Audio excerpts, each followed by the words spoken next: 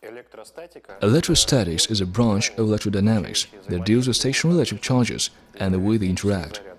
This branch of science widely employs an electrostatic machine, or so-called Wimshurst generator, as demonstrated in auxiliary equipment. It is designed to generate great charges and high differences of electric potentials. The machine poles accumulate electric charges due to electromagnetic induction phenomenon. The difference of electric potential at these charges may reach several thousand volts. The machine was invented in 1895. It includes two discs, which rotate in opposite direction, which are called Leyden jars. External covers of jars are connected with a movable plate installed between two clamps with internal covers that are connected through separate conductors. Conductors have insulated handles, so you can regulate the distance between them.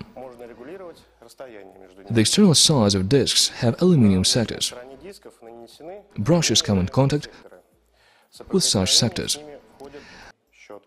When discs are rotating, one of the sectors carries a certain positive charge, while the opposite sector carries a negative charge.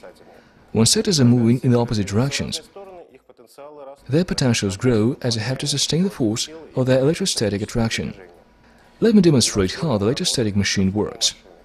The charge is separated due to rotation of discs. There is a charge accompanied by click between conductors.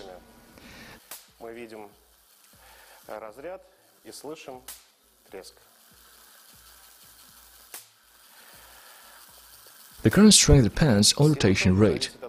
It is small, however the voltage is extremely high.